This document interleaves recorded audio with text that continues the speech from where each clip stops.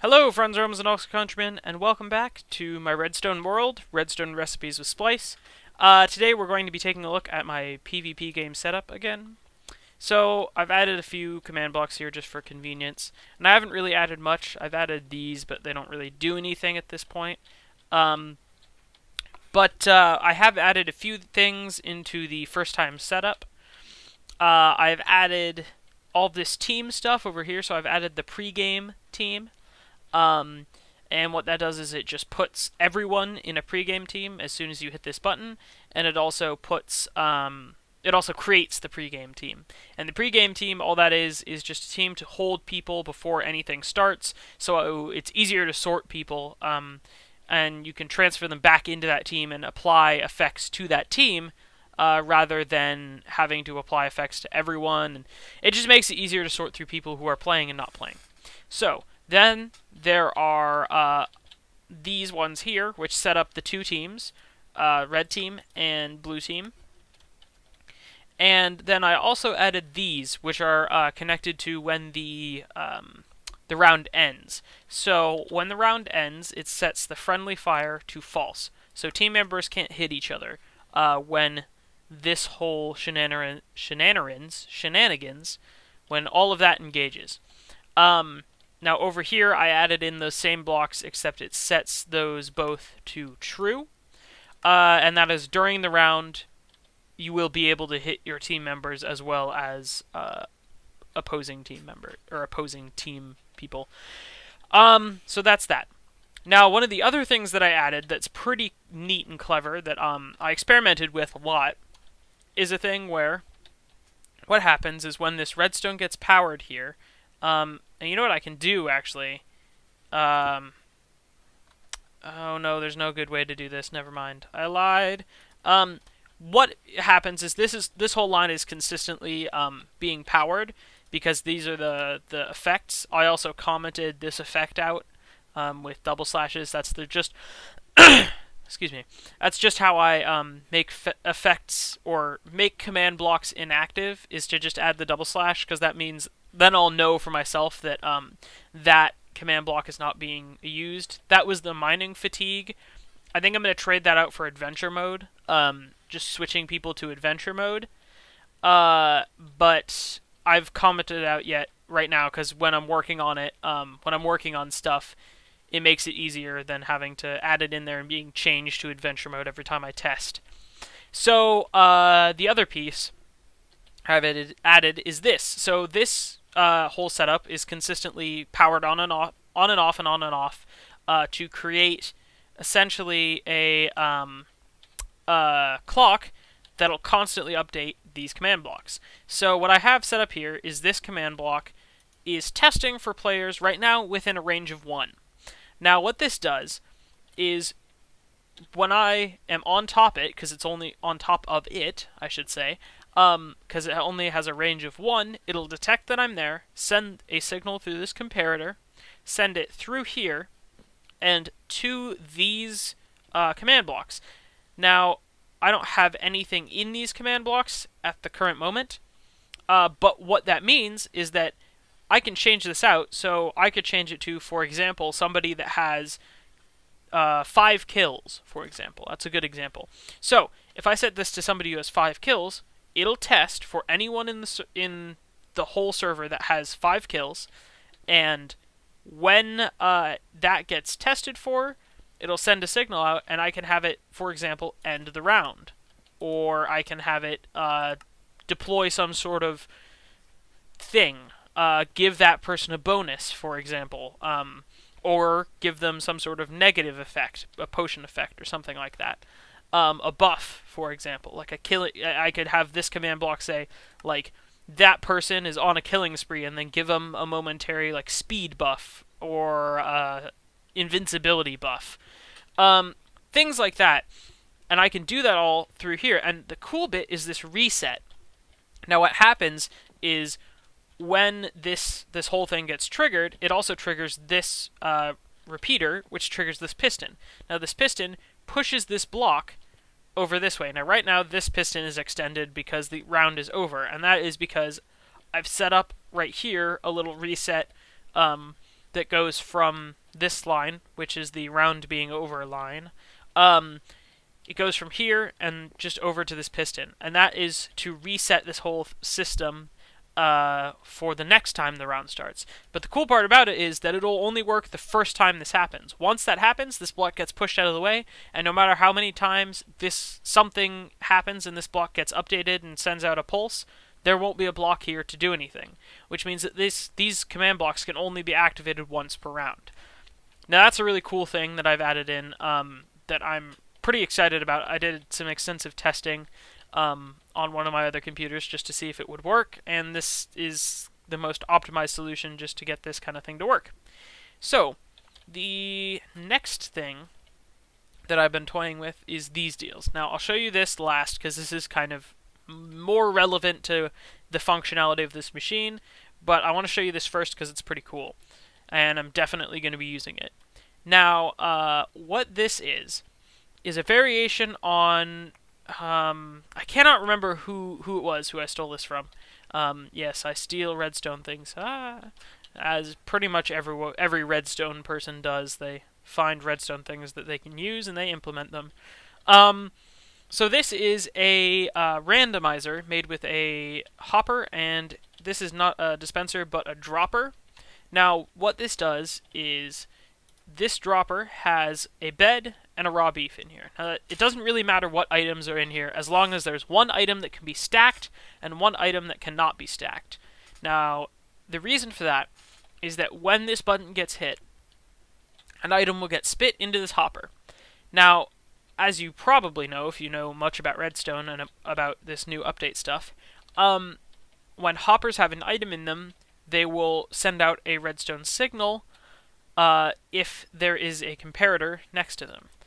Now, the cool part is when an item that takes up a whole slot, which would be a bed, because it's not stackable, so it's taking up an entire slot. There can't be more of that item in that slot.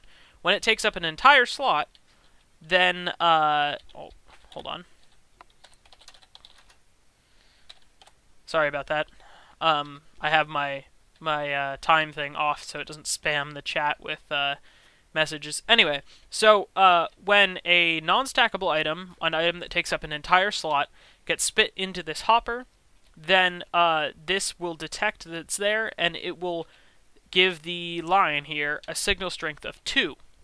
But if it's a stackable item, the item is only technically taking up a part of a slot, a partial slot, meaning that there are more items that could be put on top of that item in that slot, so it could contain more than one item, meaning that this comparator is only going to give out a redstone signal of 1. Now that's really cool, and what that means is that when you press this button, it'll pick a random item from here and spit it into here, giving a random signal strength.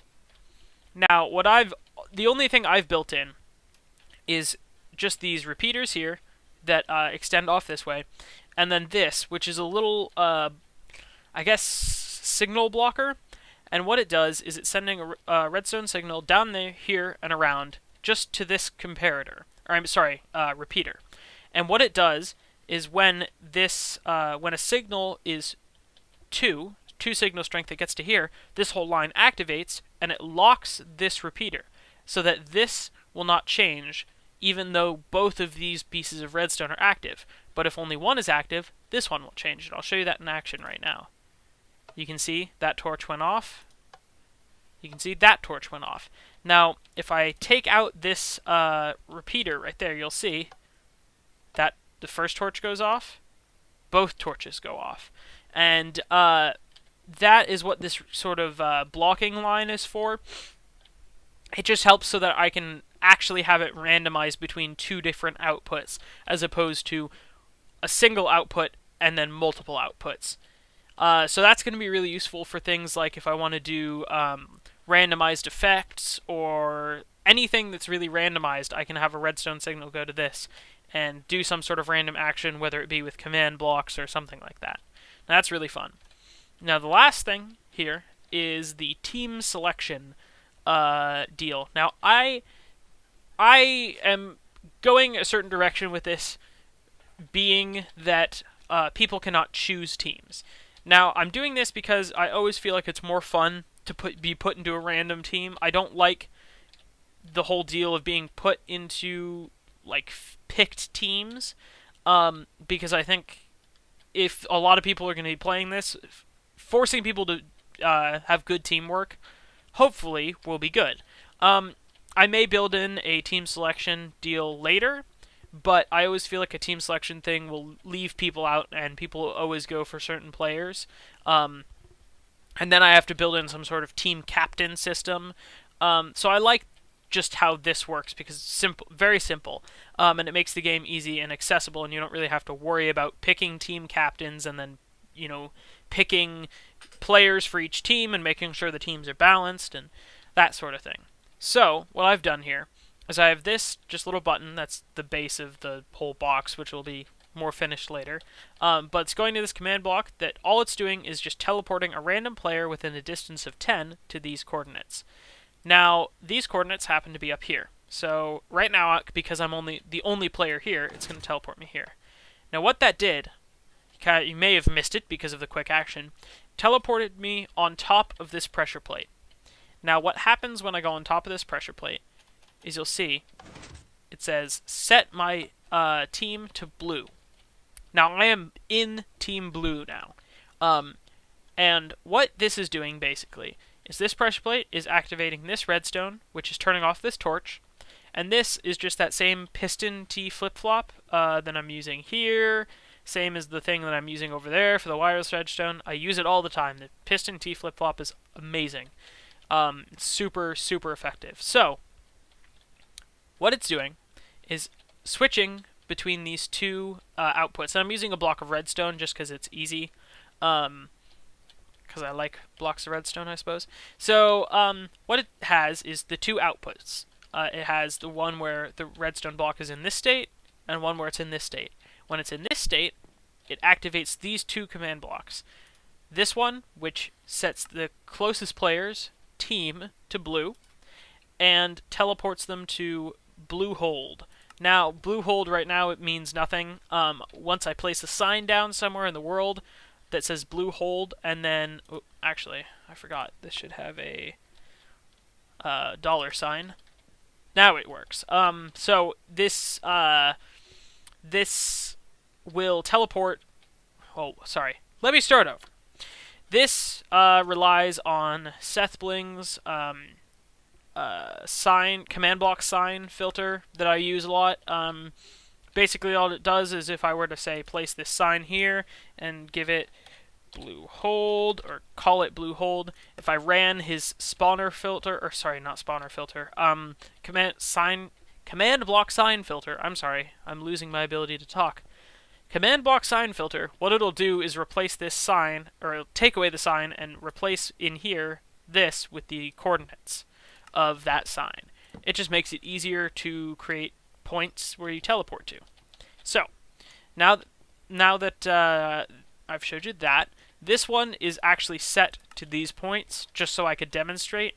But the idea is that there would be holding cells, finger quotes, just with kind of probably a set of redstone things with a command block that's testing for a certain number of players, just to make sure that the round can start, because there are enough players on each team. So that'll be a little holding cell. But the idea is it'll set the person's team, and it'll teleport them to their respective holding cell.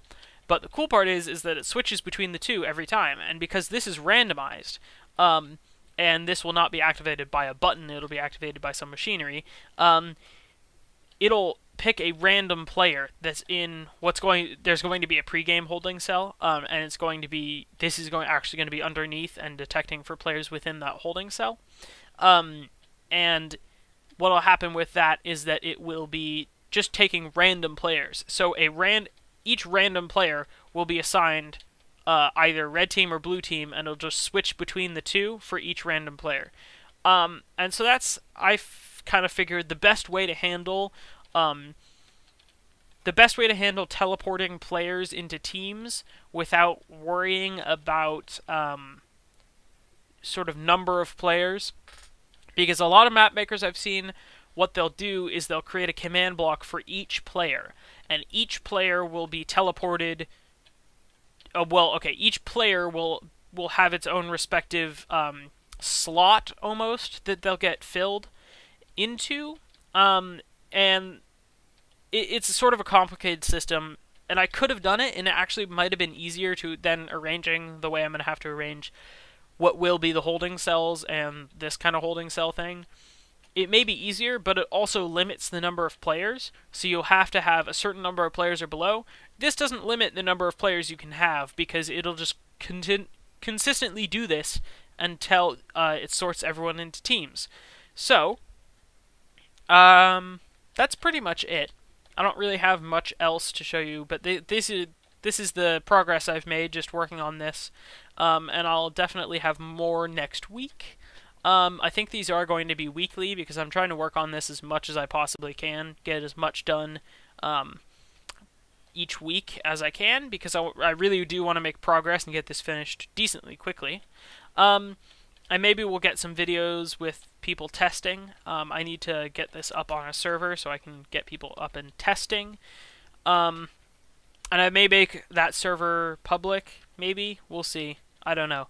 But anyway, thank you guys for watching. I hope some of this was interesting and informative, and I hope that some things like these, or these things, specifically this because it doesn't require any command blocks, I hope that those things were useful to you, maybe kind of interesting and you learned some things. So, thank you for watching. Make sure to rate, comment, and subscribe. And also follow us on Twitch. Well, no. Follow me on twitch.tv, twitch.tv/Splice14. I stream things there from time to time. As well as follow us on Twitter, twitter.com/namelesspixel. We send out video updates on Twitter. Every time we upload a video, it'll give you the link. So if you follow us on Twitter and you have it like not RSS'd, but sent to your phone or whatever, you'll get our videos as soon as they happen. And also follow us on Facebook, or like us on Facebook or whatever. We have a Facebook page, facebook.com/namelesspixel. We also have it set up so that the videos are posted on that page, so you can basically get our videos anywhere. Hooray! And without further ado, bye!